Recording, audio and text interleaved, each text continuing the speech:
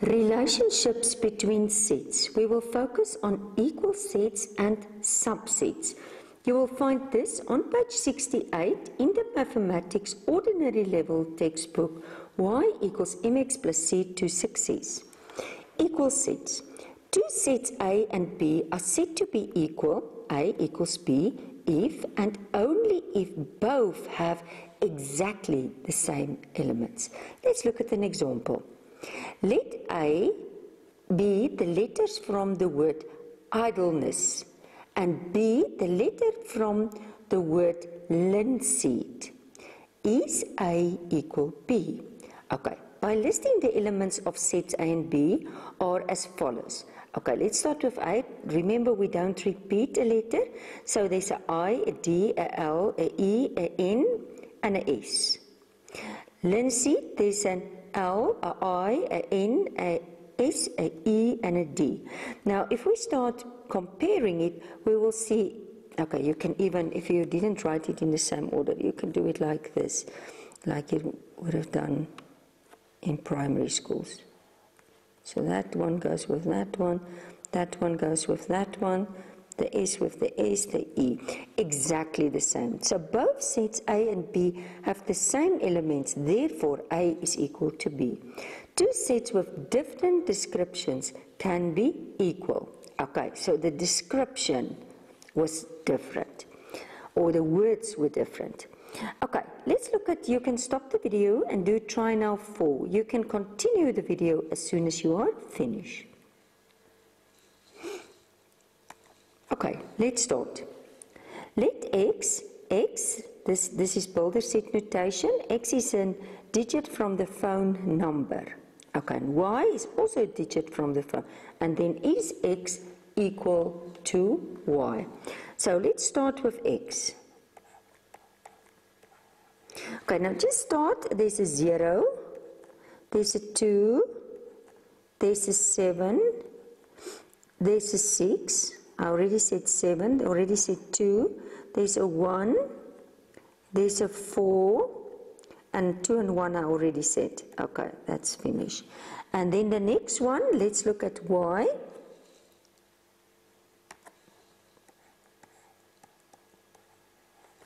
Okay, it's again 0, and then it's a 2, okay, 2, let's just do it like this, 0, and then it's 2, and then it's 7, and then it's 6, and then it's going to be, okay, 2 is already there, 4 is going to be there, 1 is going to be there, and 2 is already there. Okay, so let's just, that last comma must not be there. Okay, so if I look at this, so it's 0, it's 2, it's 7, it's 6, and it's 1, and it's 4.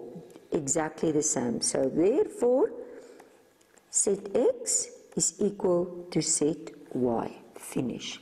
Okay, let's look at the next one.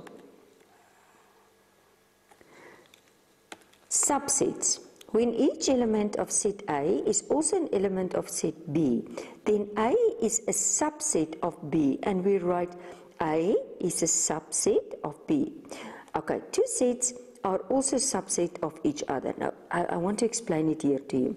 If you see that equal sign, it means when two sets have exactly the same elements. So it's almost like this two with subsets. Okay. Of the first set are also elements of the second set. And if it's not, if they don't have exactly, then I just make the not, just a stripe through. Okay, but now, let's go take it a bit further. When each element of a set A is also an element of set B, but set B has more elements than set A, then A is a proper subset of B, and we write it. So you see now, we don't put the equal sign. If it's exactly the same elements, we put the equal sign, and we just call it subset. But if it's just part of the whole set, then we don't put the equal sign, but we call it proper subset. So when each element in the first set also belongs to the second set, but the second set has more elements than the first. And again, if it's not, then we just put across. There is at least one element in the first set that does not belong to the second set. Okay, let's look at an example. Okay, let's start here. We call a set with no elements an empty set or null set. It is represented by the symbol, so it's almost like a zero with a cross through, or indicated by curly brackets with nothing inside. Okay, an empty set is a subset of any set. Okay, so if I ask you in the next one, list all the subsets of 1, 2, and 3. Now remember, it can be proper subsets, it can be subsets, all of them. So start with an empty bracket. Then start by just putting one element in the bracket. Then start by putting two elements, so the first and the last, or you can say the first two, the last two, and the first and the last. And then, as soon as I put all the elements, remember, because this was proper subsets, and this one is just a subset because it's having all the elements. Okay, so proper, and this is just a subset. So a set with n elements has 2n subsets. Therefore, a set, there's 3 elements, so 2 to the power of 3, that will be 8. So let's count 1, 2, 3, 4, 5, 6, 7, 8. Excellent. Okay, note a set can be a subset, for example, 2 and 3. Then 2 and 3 is the element of A is in the P. The number of elements, a number is an element. Okay, so then 3 is the element of A. So basically what I'm trying to say there to you, if you write subsets, put the curly brackets around. Otherwise you will say 3 is an element of A. Then you don't put curly brackets. Okay, stop the video and do try now 5.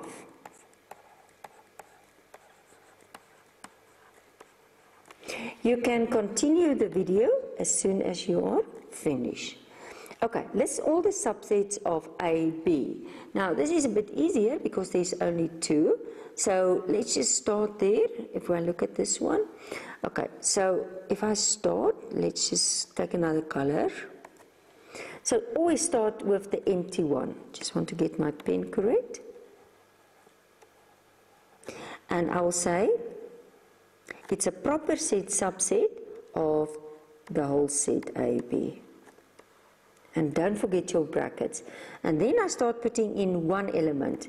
So first just A.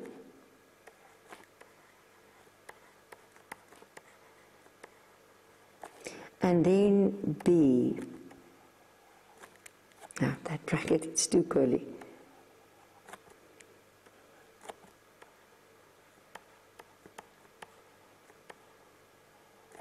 And then I'm going to start by putting everything in. And now I put the equal sign.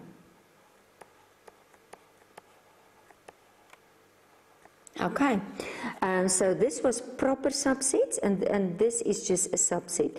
And can I just see if I have the correct amount? Because it's 2 to the power n. And in this case, n, how many elements were there? 1, 2. So it will be 2 to the power 2. So how many different proper subsets and sets must there? 4. So 1, 2, 3, 4. And that's how I can control it. So if there's, I'm just going to show you this one.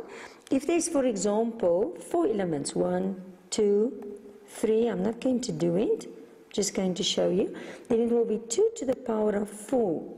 That will be 2 times 2 times 2 times 2, that will be 16. So then I must find a total of 16 different proper subsets and one subset. But in total, 16.